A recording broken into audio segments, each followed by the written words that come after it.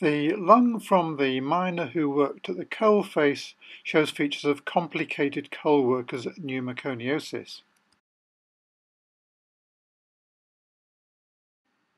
Another term used is progressive massive fibrosis.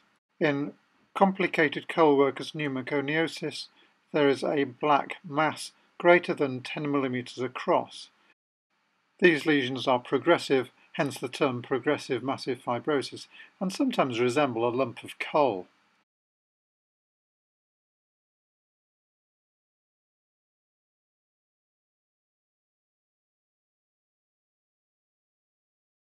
This lung mass is a bronchiolo-alveolar carcinoma.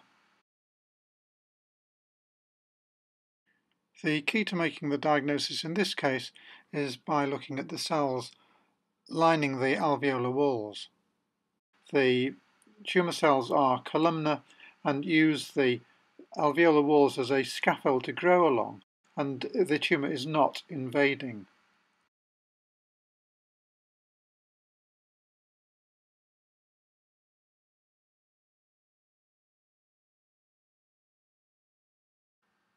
This lung tumour is a good example of a small cell carcinoma, sometimes known as small cell anaplastic carcinoma or oat cell carcinoma.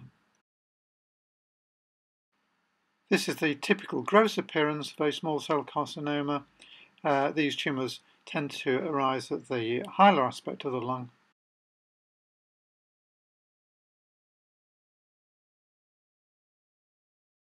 Histologically, the tumour cells are small with hyperchromatic nuclei and scanty amounts of cytoplasm.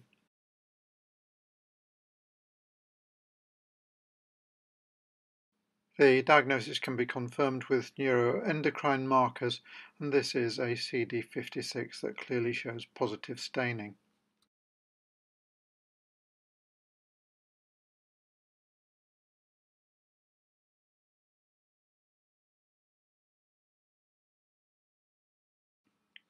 The section of lung contains an asbestos body.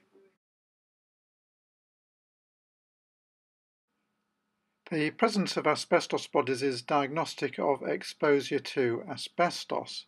Asbestos bodies are formed when the asbestos fibres become coated in mucopolysaccharide and hemosiderin, which is why they are brown. Serious lung conditions asbestos can cause include mesothelioma, asbestosis, and lung cancer. Here in Nottingham, the Boots Company during the Second World War used to make gas masks, and these contained blue asbestos or crocodylite. Tragically, some of the ladies who helped make the gas masks were exposed to the asbestos and developed asbestos-related diseases.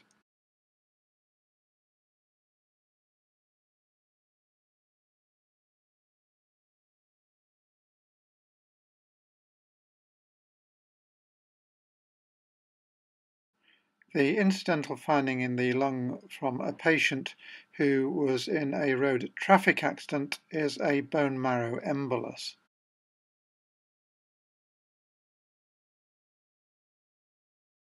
This arteriole is occluded by a piece of bone marrow.